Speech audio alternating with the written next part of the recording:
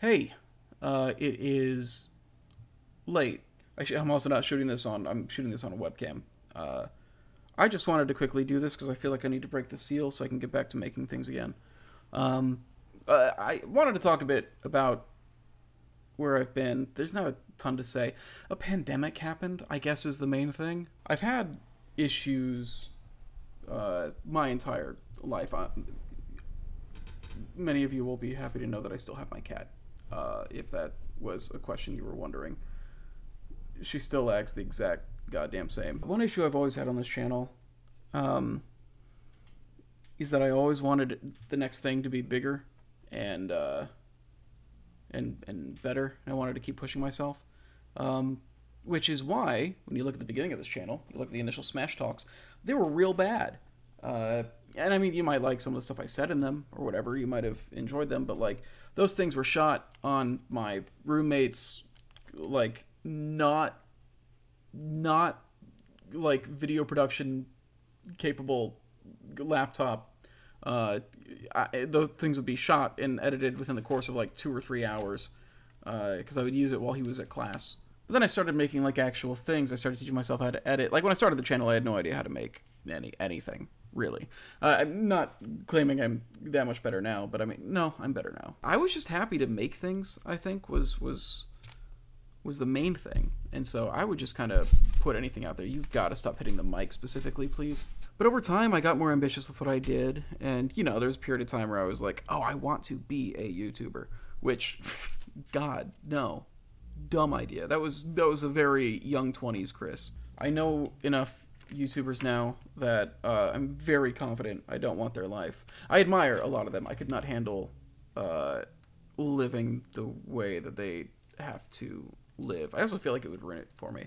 I've gone through waves of productivity on this channel, a lot of it coinciding with changes in life events, what my work schedule was like, my own personal growth as a person, the stuff I was interested in making, things that were happening at the time, all that jazz. You can kind of see me kind of growing into being somebody who wanted to do video and film work, like, for a living.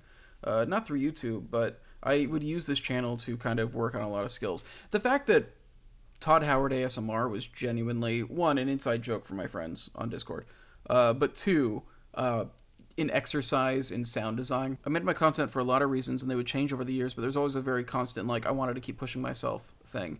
And then I made an actual short film. And it became very hard for me to just put out things like this after. And I got much more stressed about wanting to make something that felt like completely professionally done all the time. I gave myself grace for Smash Talk when we brought that back, and I think that was because I was like, no, this is like a fun thing. The point of this is to do something similar to what I did literally over a decade ago now at this point, which is wild to think about. And it's also an excuse to talk to Isaac more. And so I was able to kind of like let that slide for a bit. It has been over 2 years since I put an actual like finished project on this channel. And I literally was in the process of working on that for like a year, if not more. And it's not like I was working on it solidly. It's not a thing where it's like, oh, I'm spending hours tweaking it.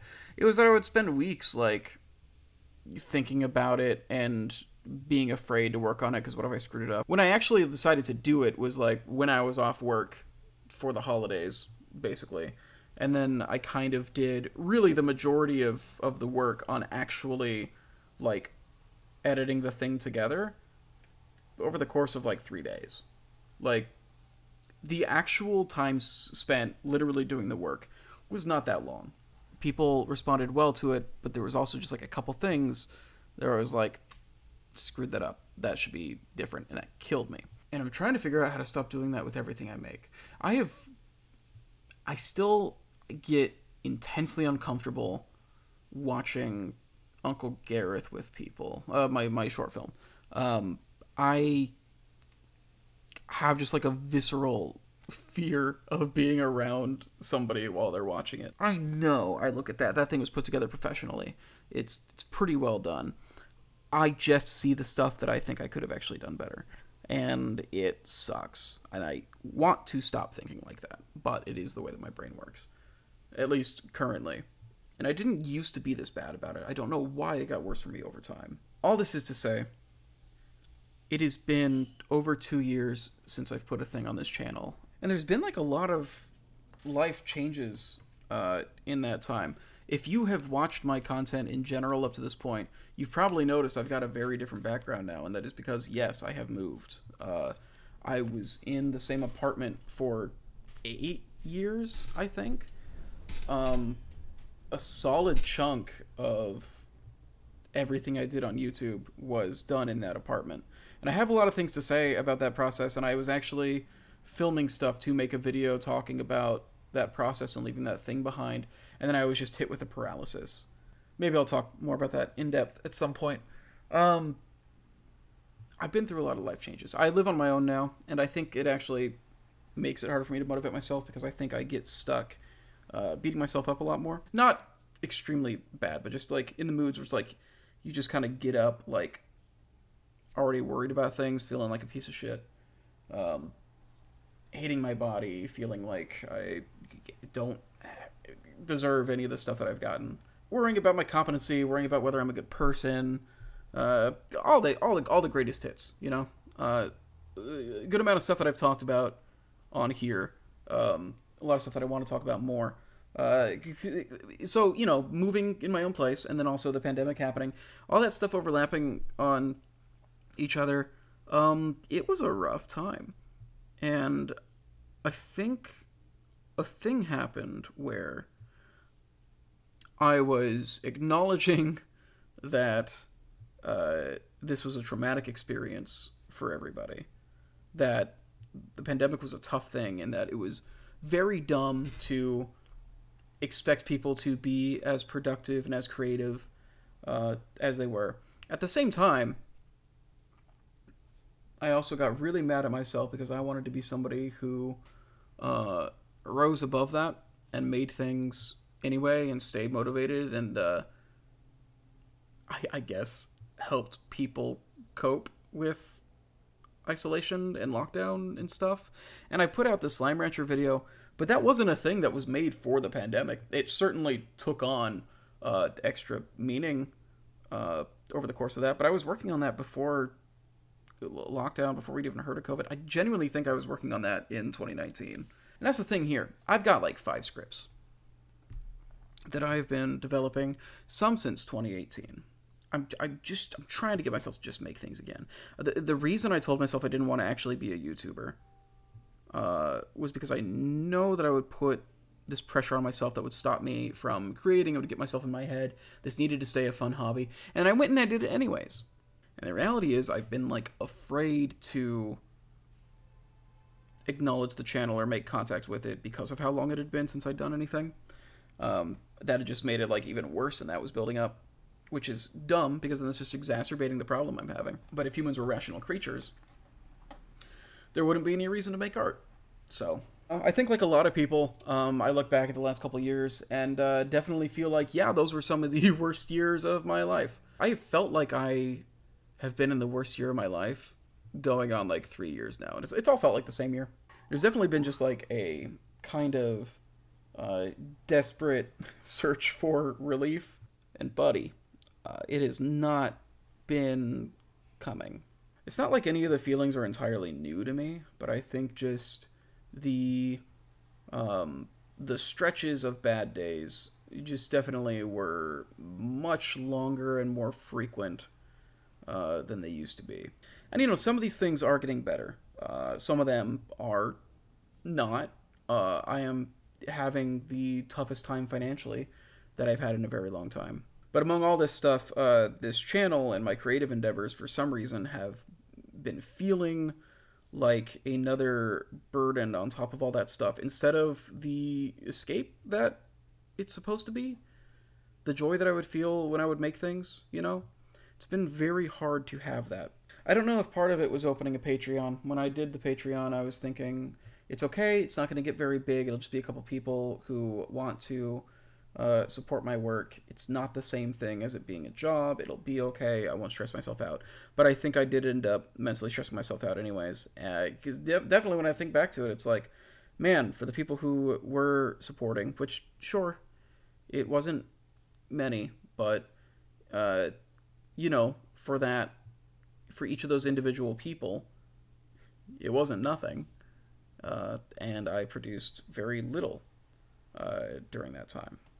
And I think I do feel like I owe something to the people who did support it, and I'm very thankful. And I feel like I need to shut down the Patreon because I just feel guilty about my output in regards to it and everything.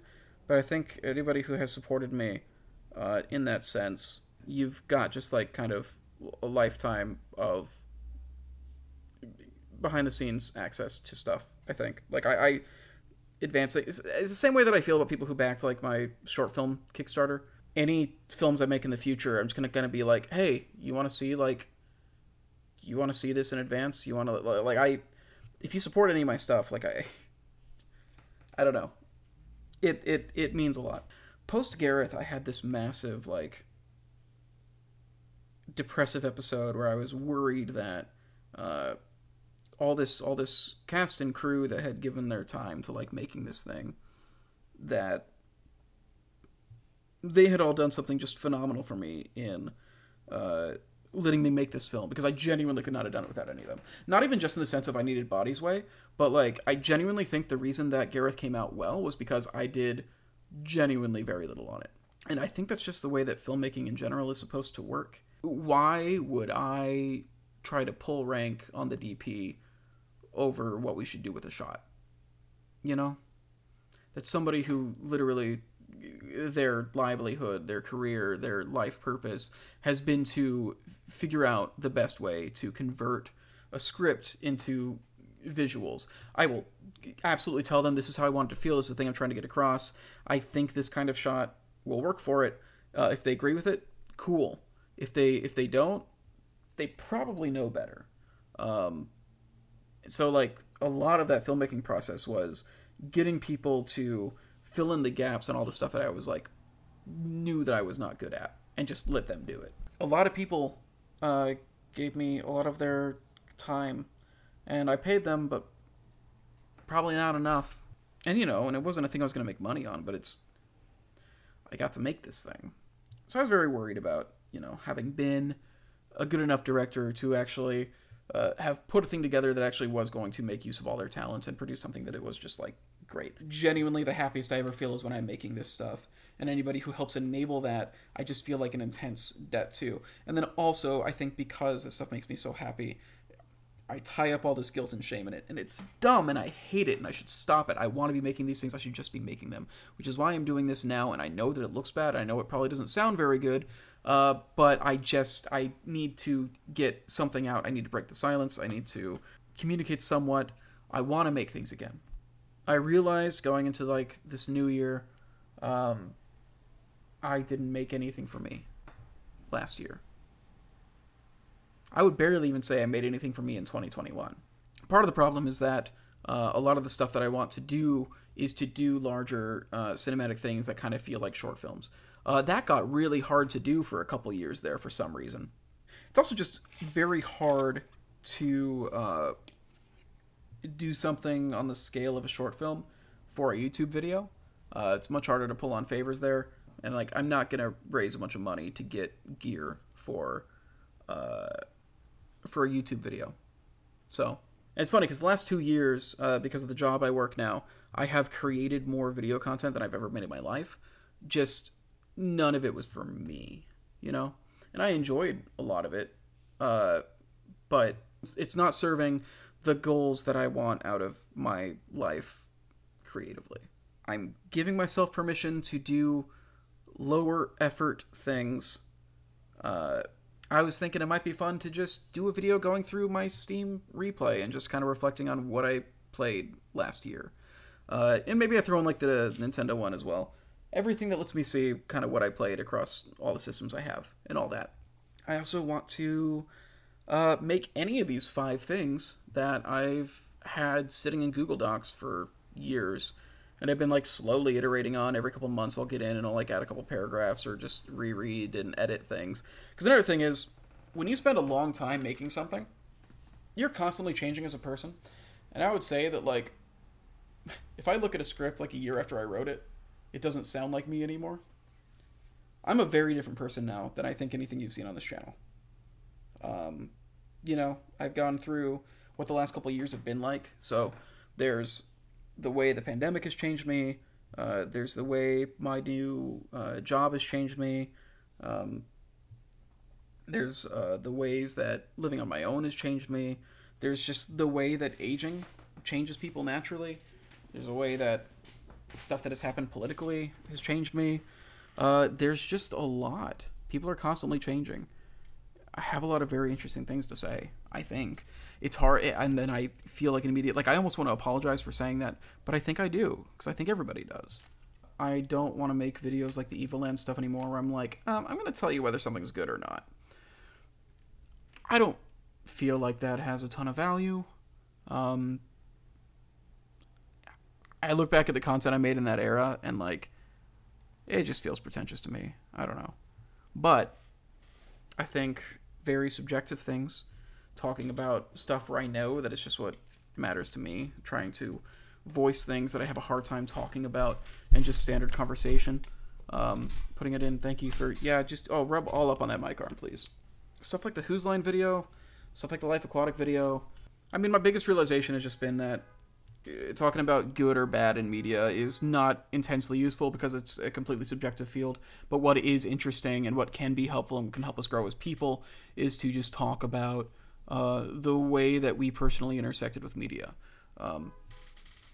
We all have intensely different lives and backgrounds and baggage, and that is going to affect the way that we consume everything. And the same movie can mean something different to us.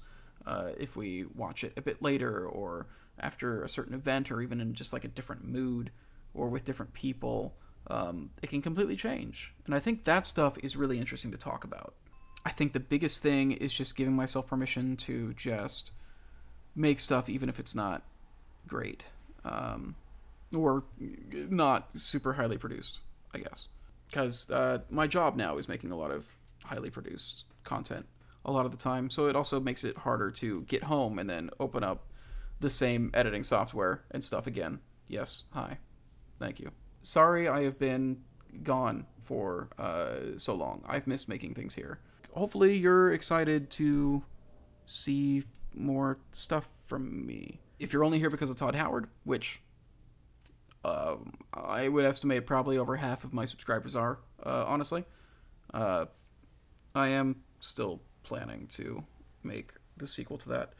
I have it planned out as a trilogy, and the second part has been written for years, and I just need to actually make it. Story of my life. I don't know what the next thing is going to be, but I'm going to try to set aside at least a couple hours a week where I just kind of shut off everything else and just focus on working on stuff for me. Which might not necessarily mean things for this channel, but I think a majority of my personal projects are things for this channel. So, yeah. I guess I'll see you soon. You're on my mouse.